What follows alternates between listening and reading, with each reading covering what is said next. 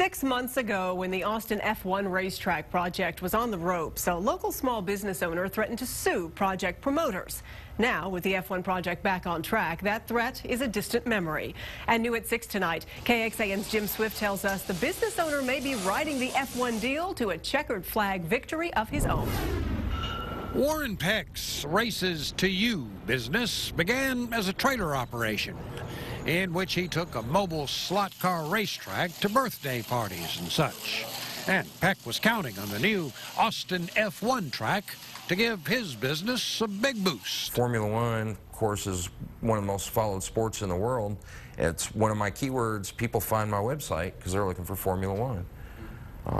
So, anything that's good for Formula One is good for me. So, when the Austin F1 project appeared to be crashing into the wall last November, Peck was perturbed. My business will suffer, and a lot of my friends and colleagues' businesses are going to suffer. So, Peck took the lead in threatening promoters with a class action lawsuit. Circuit of the Americas and Formula One and the city of Austin had all presented Formula One coming as fact, as a done deal.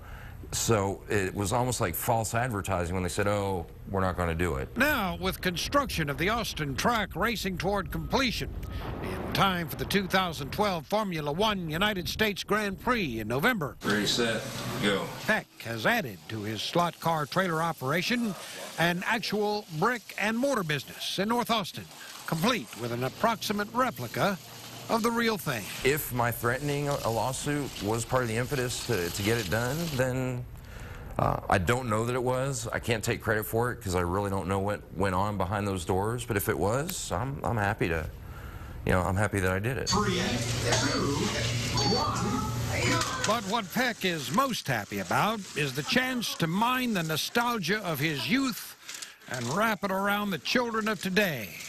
Kids who might otherwise be glued to a video game of some sort. This is a nice alternative. This is a lot more social than video games.